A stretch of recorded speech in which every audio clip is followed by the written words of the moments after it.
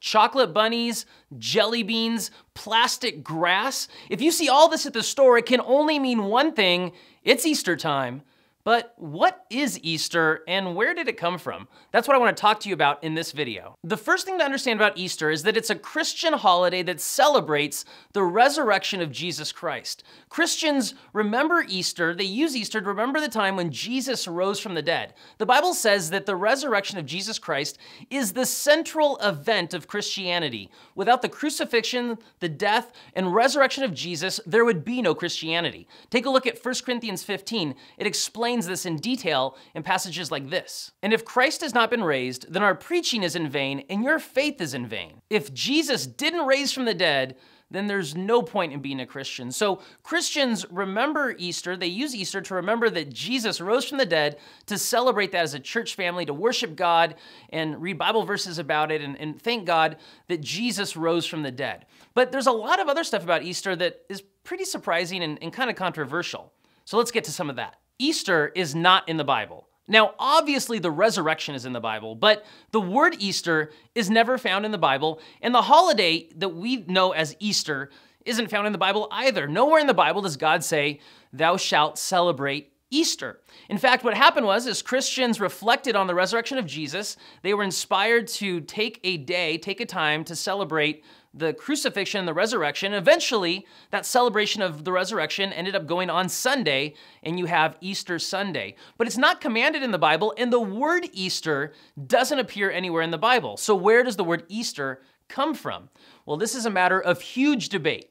Some people think that the word Easter comes from an Anglo-Saxon goddess. Some people think that the word Easter comes from a Germanic goddess. Some people think that the word Easter is kind of a take on the German word for dawn or sunrise. And so the answer is we're not really sure. But somehow the word Easter was borrowed and applied and used to celebrate the resurrection of Jesus. Now, let's talk about the date of Easter. You might have noticed that the date of Easter changes. You know, Christmas is always on December 25th. The 4th of July is always on, that's right, the 4th of July. My wedding anniversary is on June 7th, I think. But Easter changes. Why is that? Well, Easter is tied to the Jewish Passover. You know, early Christians, they thought that we should celebrate Easter around the time of the Passover because it was the Passover meal that Jesus celebrated with his disciples right before his arrest, his crucifixion, and his resurrection. And so Easter is going to be always around Passover, but sometimes it's in late March, sometimes it's in later April, and so it bounces around, having to do with full moons and all kinds of confusing stuff. Now, as we said, where the word Easter comes from, that's a huge controversy. Well, the date of Easter is even like a bigger controversy. I studied this a lot and getting ready for this video, and I was gonna explain it to you, but it's just too much. But just understand that at a certain point, Christians decided that they were gonna take one Sunday a year to celebrate the resurrection. It was gonna be in the springtime, kind of tied to Passover. It was also in the springtime that certain pagan religions celebrated some of their gods and goddesses. So there were groups that were having religious festivals around this time of the year, and Christians decided that they were celebrating the resurrection of Jesus in the springtime. But Easter is going to bounce around, it's going to move, and if you are Eastern Orthodox, you follow a completely different calendar, and so your Easter is different than the Western Easter. Confused? Yeah, I am too. But there's more about Easter. Many different customs have found their way into Easter. Now, we said that Easter is a Christian celebration, but if that's the case, then where do bunnies come from and where do eggs come from? Last time I read the resurrection, there was no little bunny that hopped across Mary's path as she ran away from the empty tomb. So where did these come from?